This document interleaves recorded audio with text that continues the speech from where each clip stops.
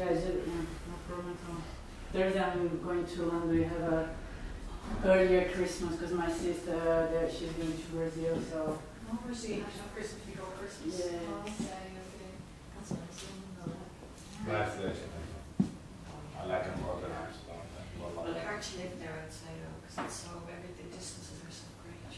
And the point is this, when you want to move with a car, there's a, you have to fence the back, just more easy. Yeah, oh yeah. Getting around here is really easy. I lived in London for 2 years. Did you find it's hard to live there? Good. I really like. I'm from São Paulo. Oh, yeah, São Paulo is very chaotic. So, I mean, when I moved I moved when I was 21. So I moved to learn language and to eat and everything. So everything was such a great experience. It was so nice that I didn't see any negative sides. I don't really like big cities, but it was nice. But that's something for a reason I moved.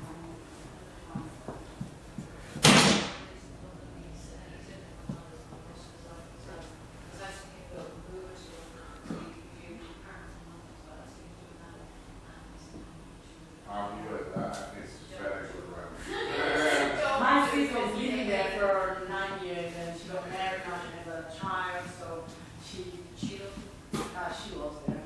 London is, my point of view is that Amsterdam is a city. Amsterdam is a big village.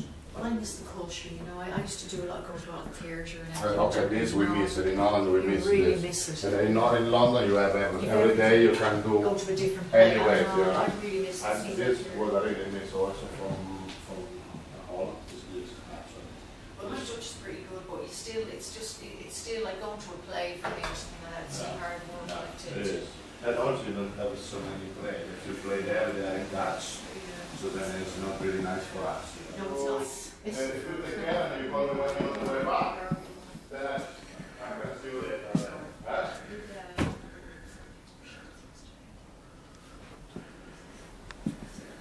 I don't know, you have to bring a back something? Okay, okay. And then, you agree to keep your calendar up to date. If you get we take the booking, and it will mean less bookings because people won't wait.